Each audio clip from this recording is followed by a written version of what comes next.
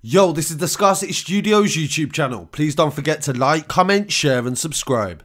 And our sponsors at Alpha Claims and Hire, Birmingham, the leading and best accident management company. Get a replacement car anywhere in 1 hour. I really appreciate you joining me today, and before we start, I want to send my condolences to the family of Jack Barnes, and rest in peace. This story originally took place in 2016, and it's only today, in 2021, that the inquiry has actually come to a conclusion. The coroner has determined that he was killed unlawfully by Metrolink staff in Manchester city centre back in 2016. Jack Barnes, 29 years old, said "I can't breathe" repeatedly as he was pinned down by 3 members of staff that had chased him through the city centre after an altercation. They have now released the Bodycam footage from that night, and we will show that footage at the end of this video. But I just want to give people the opportunity, by discussing it, whether they want to watch that video, because there are scenes of a distressing nature. He was restrained outside Australasia bar in Deansgate, and the dad of one suffered a cardiac arrest. He was transferred to hospital but died 7 weeks later after suffering a hypoxic brain injury caused by lack of blood flow or oxygen. At the inquest at Manchester Royal Exchange, senior coroner Nigel Meadows concluded that the 4 men who took part in the restraint process acted with excessive and unreasonable force. He said they were overstimulated and lost control and got carried away with the bravado of the chase. Their actions amounted to the unlawful killing of Mr. Barnes. The inquest said that Mr. Barnes moved to Manchester from Hull in April of the same year he was killed, 2016. He stayed at several addresses across the city. On October the 11th, 2016, he spent the day travelling around Manchester with 3 friends, Craig Nevitt, Kamal Kershaw and a 17-year-old boy. At around 8:15, the group was spotted by Metrolink customer service representative Stephen Hedges, and they were smoking what he believed to be spice, an illicit drug. The court was told the toxicology report revealed that Mr. Barnes had traces of the drug in his system at the time of his death. Mr. Hedges told the inquest that he approached the group and asked them to stop smoking the drugs and warned them he would contact the police if they didn't. At around 11:30, Mr. Barnes and 3 other men were seen at Manchester Victoria Station. The court heard that Mr. Hedges, the man that had seen him earlier, was joined by Stephen Rowlands and Matt Sellers, one of them being a former police officer. All of them were working for Metrolink via an external company called Palladium Associates. Mr. Rowlands was a former police officer and had been acting as a customer service representative that night, the court heard. The men were contracted by Metrolink on a self-employed basis. Their role included checking tickets, ensuring the safety of customers and reporting antisocial behaviour. The men had received limited training, they said, that included a walk-away policy, meaning that they should phone police if faced with threats of violence. The inquest heard that Mr. Barnes had become aggressive towards a member of staff. He allegedly swung a drawstring bag that hit Mr. Hedges, and one member of the group was detained on the floor while Mr. Barnes and Mr. Nevitt ran away, the court heard. Mr. Rowlands and Mr. Seller, the 2 other Metrolink contracted representatives, chased them across town. Brian Gartside and Paul Fogarty also helped, and they chased them until they arrived at Australasia nightclub. Mr. Meadows said that all 4 men breached the company's policy when they made the decision to chase after Mr. Barnes and Mr. Nevitt without informing the police. Mr. Rowlands told the court that Mr. Sellers suggested the group take off the high visibility jackets as they chased them, as they wouldn't stand out as much, and Mr. Sellers, who was picked up on his own body cam, saying, "We can get F for this and I don't care," he whacked Steve over the head with the bag. And he said, "Don't cross over there, what are you doing? Go on, Paul, go on, Paul." From the transcripts, they have determined that they was encouraging each other to chase these men down.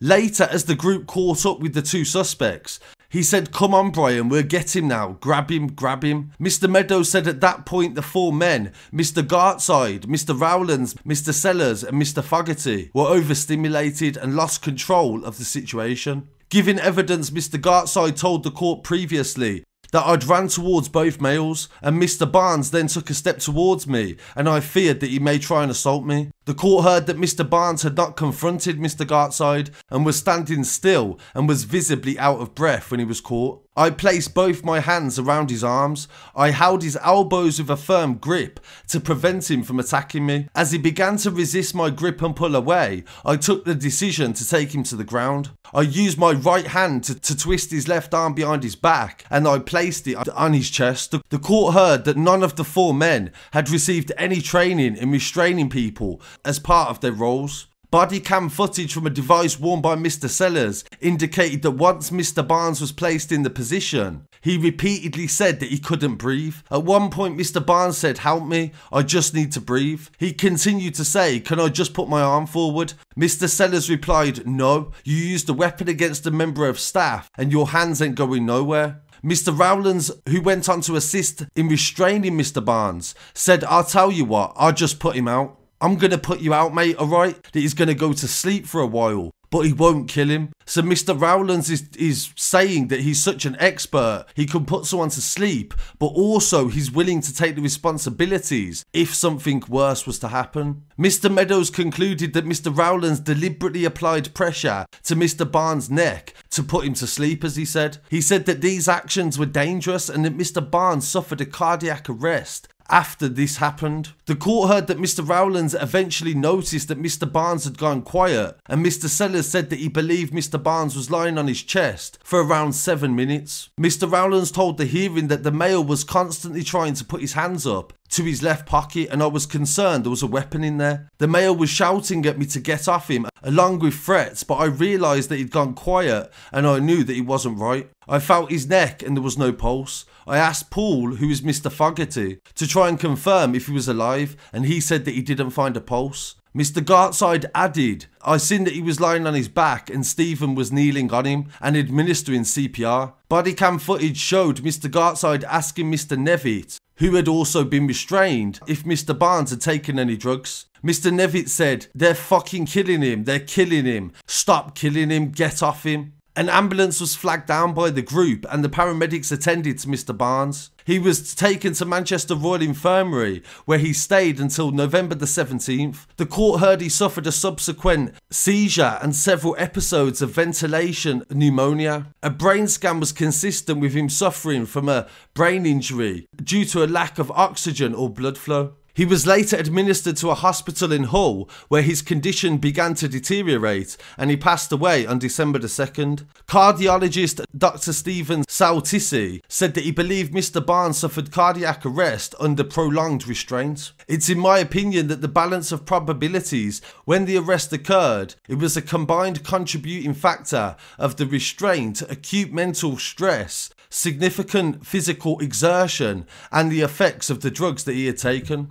Mr. Meadows concluded that Mr. Barnes died from the brain injury following cardiac arrest, which was contributed by physical exertion, prolonged and unreasonable restraint, pressure to his neck and consumption of the drugs. They said that Mr. Rowlands and Mr. Fogarty's actions were unlawful and deliberate, and Jack was killed in an unlawful act of manslaughter by one person or joint enterprise. Following the hearing, his mother Patricia Gerard said, "If there was ever any trouble, my son would run, he would never harm anyone. Jack was a loving boy and deserving of life. He loved everyone around him and he was so young to have been taken away from us."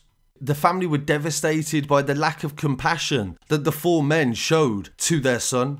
And there would definitely be more to come from the coroner in the coming weeks and days. And of course in 2020 we've seen a lot of examples of police brutality, and we covered some on the channel in Birmingham where a police officer assaulted 3 people in 3 days, and of course the George Floyd case in America.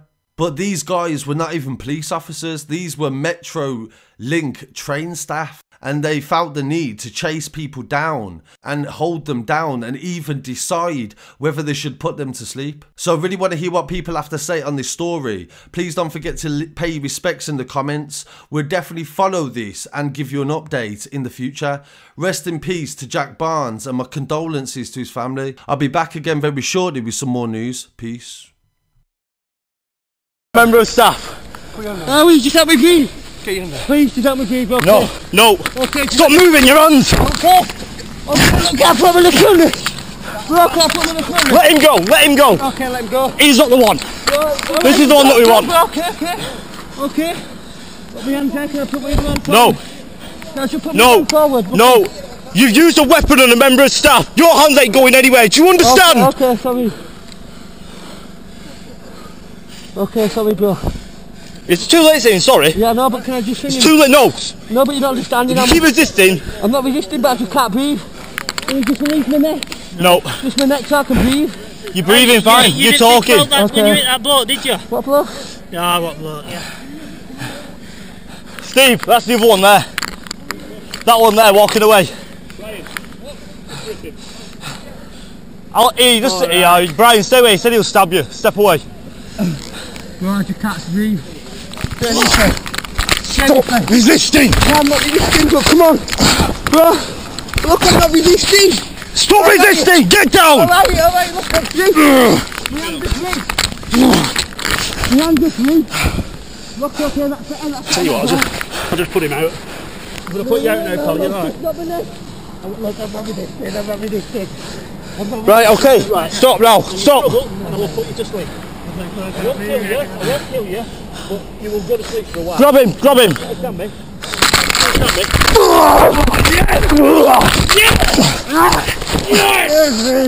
I can't breathe. Down! Down now! Get down! Get off me! Down! Get off me! Oh my god, is that? So what?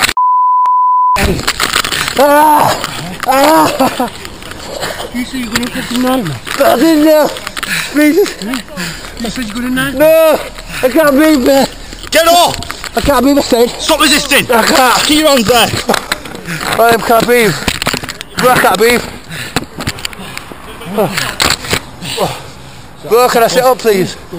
Bro, I'm going to be sick. I'm sick. I'm going to be sick, bro. No, you're not. I'm trying. Oh, sorry, bro. Not being serious, I'm going to be sick. Stop.